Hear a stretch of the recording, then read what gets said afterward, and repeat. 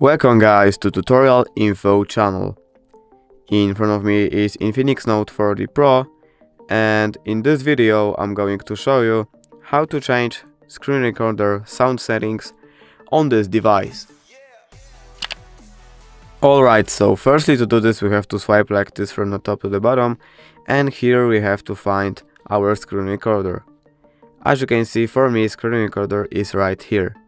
Now we have to hold on it, and we are in the screen recorder settings. Here, as you can see, we have sound section, and here we can choose if we want to record device sound or record microphone sound, and we can turn it on or turn it off, and we can turn on both of them or turn off both of them. We can do it as we want to. And basically that's it. Thank you guys for watching. Bye!